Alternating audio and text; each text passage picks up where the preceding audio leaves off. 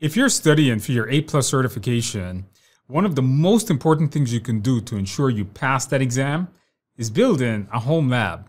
In this video, I'm going to show you how you can build a home lab relatively cheap, or pretty cheap, I would think, that's going to give you everything you're going to need to practice everything in the course. You know, I always tell students this. If you listen to me in the class, I always say this. A certification only gets you a job interview. You have an A+ on your resume is absolutely great. You're probably going to get a job interview. What's going to actually get you that job is your skills. What's going to allow you to keep your job is the skill. Don't take a certification and don't pass a certification just to be certified. Get the certification for the skill. Remember, certification validates skills. How are you going to get the skills if you're not working? By doing all the labs. Now, if you take my A+ course, you notice I do tons of labs in the actual course itself. Follow along in those labs. Now, let's go ahead and get started. I'm Andrew Ramdial, and I'm the creator of some of the best e-learning courses with thousands of students enrolled in them. And let's get started. So the first thing I want to mention is that, once again, A+, if you don't know this, is broken basically into two exams. The Core 1, what's known as 220-1101, and Core 2, 220-1102. Now, the first exam, Core 1, that you should be doing first is really concentrated a lot on hardware. And then Core 2 is really concentrated a lot on software. So in this one, I'm going to show you how to get both hands-on, right? How do we build a lab to do both? Let's get started with the first one, Core 1. Now, hardware. Hardware scares a lot of people. In the course, I go through step-by-step videos of me disassembling the machines and putting them back together. I build a full-fledged computer for you in the Core 1 class. So if you watch the videos, you'll notice you see me build that entire machine. Now, if you don't want to go out and build a machine and it's the first time you're doing this, I don't recommend for you to go and buy the parts and go build a machine if you've never done it before. What you should be doing is getting a broken one. So here's what I did. I went to eBay and I looked up desktops, all right? I just typed in desktops is what I really looked in here for, right? I just typed desktop computers. And I found this machine at $77. And basically, it's a fully functional desktop, all right? This desktop works. All right, what you guys should do is buy something like this. I don't recommend spending more than 80 bucks. I mean, even that's a lot. And this is free shipping. All right, to me, I'm in Garden City, Long Island. And this is free shipping, so it'll cost you about $80. Now, this computer actually works.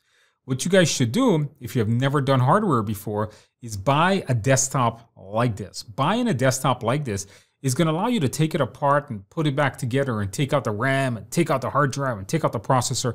Makes you very comfortable with the hardware. The more you play with it, the more sense it will make. Trust me on this, you're not going to regret it. It'll break the fear that you have of managing hardware. Now, get a desktop, not a Mac, a Windows desktop. Your exam has very little Mac, so we're not doing Macs here. We're talking all Windows machines because it's really what the business world uses.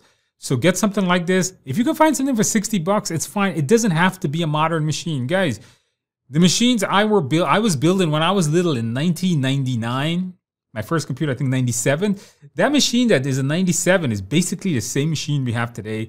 Motherboard looks the same, CPUs look the same. Everything is just maybe smaller. The components are the same. RAM, motherboard, CPU, some kind of hard drive or solid state drive or something.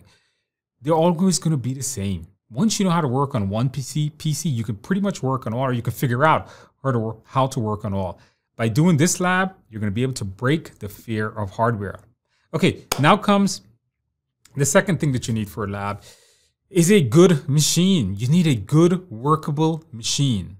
That way you can install virtual machines on it. Now, what are virtual machines? Well, that I'm going to keep for another video. That you're going to have. If you go through my course, you'll see what they are. So virtual machines allow you to install different operating systems and to play around with the utilities. Different versions of Windows, Linux. You can even virtualize Mac. Don't say anything, but technically you could. So what happens is you need a good computer to get your journey, right? Because this machine you want to use to do all the labs at A+. I have a Net Plus class coming out soon for your Security Plus. If you're doing Cisco, you're going to have Packet Tracer and all these software you're using. So you want a good machine. Now, what's a good computer for A+? Well, I'm going to give you guys some specs that I recommend. And then I'm going to show you guys what I found on the internet. Then I'm going to show you guys where you can go and build your own.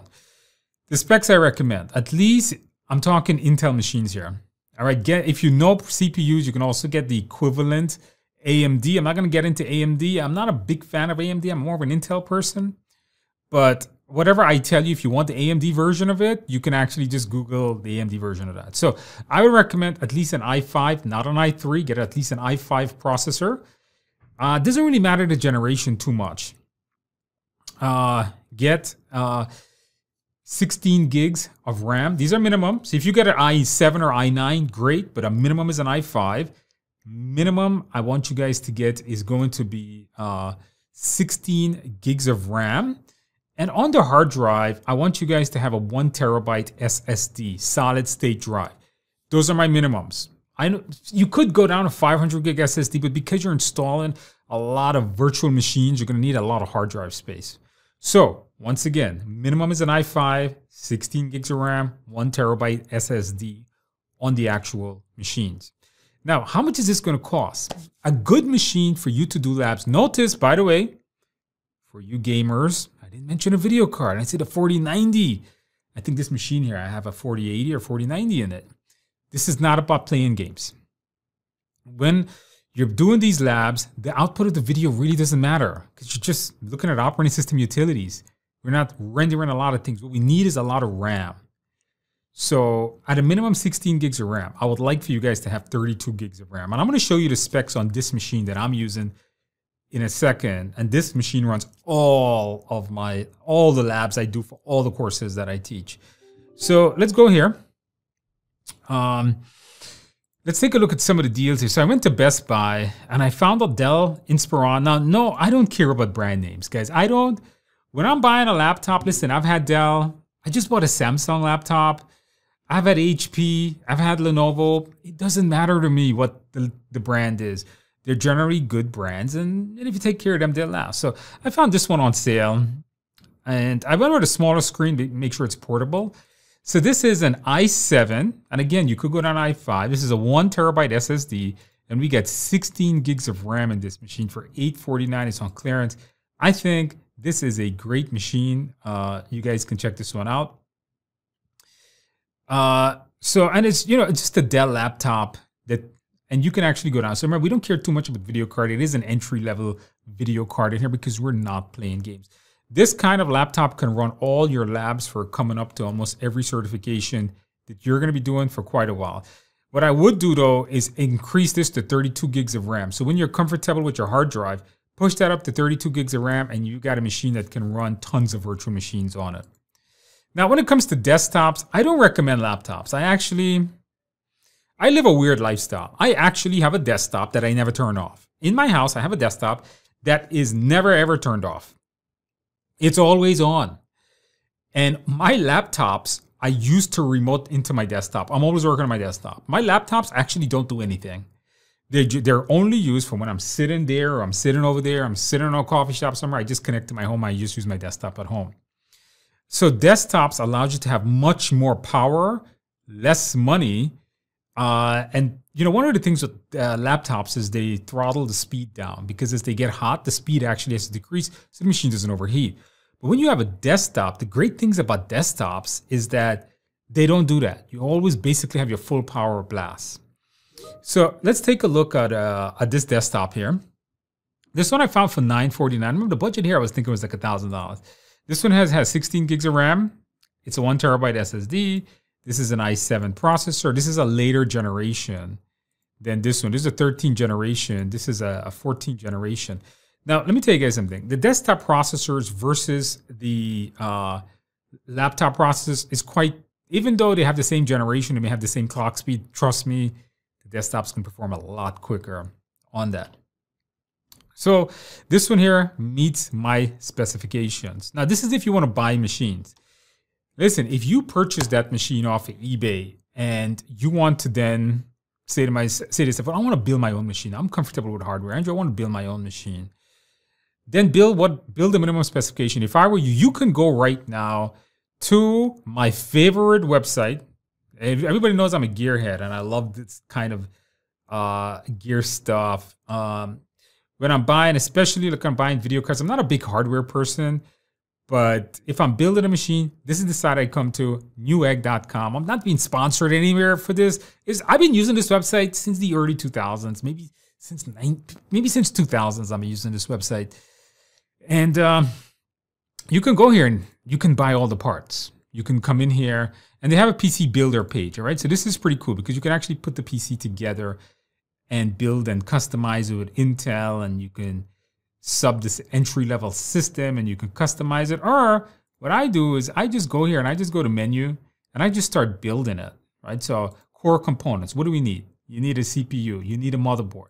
So the first thing is you got to decide on what CPU you want. So I'm going to go in here and notice you have all these Ryzen's. I'll say an Intel Core i7, and you can play around with this to however you want. All right, here's a super fast 14th generation Intel. This is only 388. So you can start building it using this and put all your parts together. I'm pretty sure you can get a better machine, a much more powerful machine than what you're buying from Best Buy or you're buying from Dell if you want to build it. But remember, you don't have the support of Dell or the warranty of Dell. If a component breaks, you got to know how to troubleshoot all that. Maybe it's a great exercise. Remember, in the course, you see me build a PC step by step in the Core 1. Then I show you guys how to install Windows in the Core 2, and we go through all the utilities and all that. I like building machines. You get better bang for your buck if you build your machine yourself.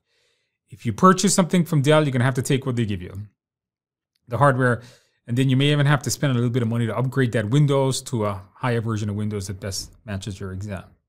Okay, that's the video. If you guys found value in this, or you guys are getting value in this, please give the video a like, subscribe to the channel, check out my A+ courses. All the links are below.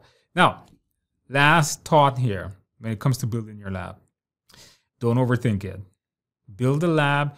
Don't be super cheap. Spend a few $100 extra. All right, I'm telling you guys, if I was building a lab, I forgot to mention my ideal lab is going to be an i7, 32 gigs of RAM, 2 terabyte SSD. That's my ideal, NVMe all the way. That's going to be my ideal lab. All right, that's what I have on this machine. I forgot to tell you, I forgot to show you guys what this machine is running. So this machine I just built a couple months ago. This machine here is a 13th generation Intel i9. It's 32 gigs of RAM in it. And it has a 2 terabyte SSD. How much this machine costs? A little under $2,000, but it has a super video card in it. A 4090 because Andrew likes to play games every once in a while. We do video editing on this machine too. So this machine is going to be a little bit expensive because of its video card, but you don't need that video card. I would highly suggest to spend that couple extra bucks and go out there and get yourself a really good machine, because remember, it's an investment in your future. Guys, now I'm done. Give the video a like, and I'll see you guys in the next video.